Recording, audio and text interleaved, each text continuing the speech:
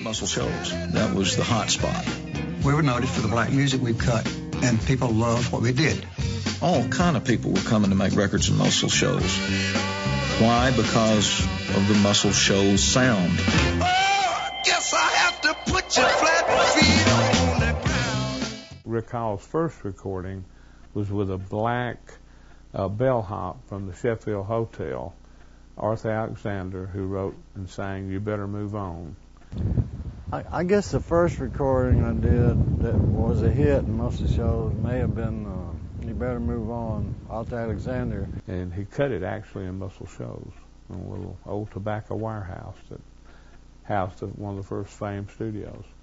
What I learned from that experience was that record, I'd read Billboard occasionally, somebody have it in their office, and I noticed the regional breakout on that record in Baltimore, and I thought that was fascinating.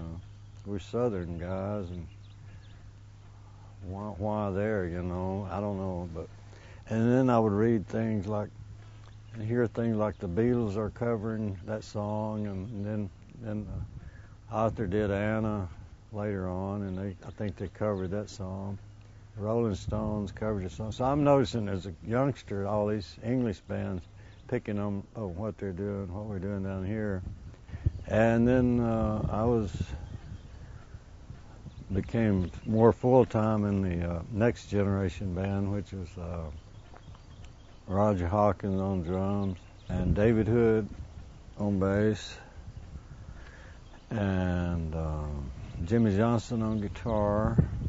In '69, we started Muscle Shoals Sound, and the musicians formed their own studio, which is Roger, Barry, David, and myself.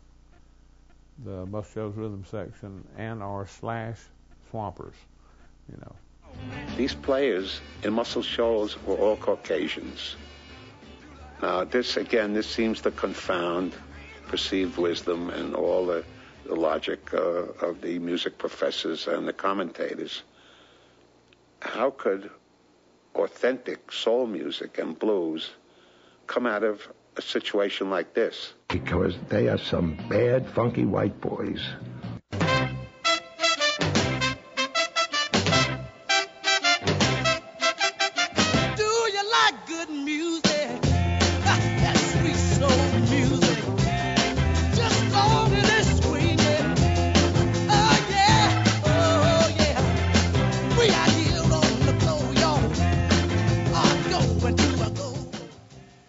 I was born and raised down in Alabama on a farm way back up in the woods. I was so ragged that folks used to call me Patches.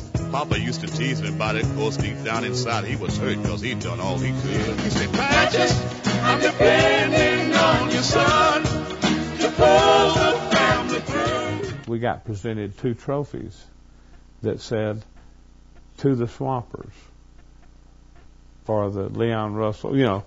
And so the Skinner boys were just coming in and seeing those records, and they said, "The Swampers, oh."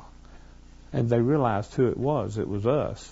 And so they said, and they started calling us that. They started, calling us, they thought it was a cool name, And so then they put it in their song, Sweet Home Alabama, that kind of immortalized us, And that was kind of exciting. But that's how it got started. The Skinner boys gave it to us. You remember what the said on that song? Now Muscle Shoals has got the Swampers, and they've been known to pick the song too. A lot of people started saying, well, everybody here was a swamper, and we thought, heck, that's not a bad idea, So we didn't, we don't mind that other people claim it. We all were from here, and all these people contributed, So why should that name be hogged, right? No band was actually playing out, making a living using that name. Our recording name has always been the Muscle Shoals Rhythm Section. And so that's okay. We'll share it.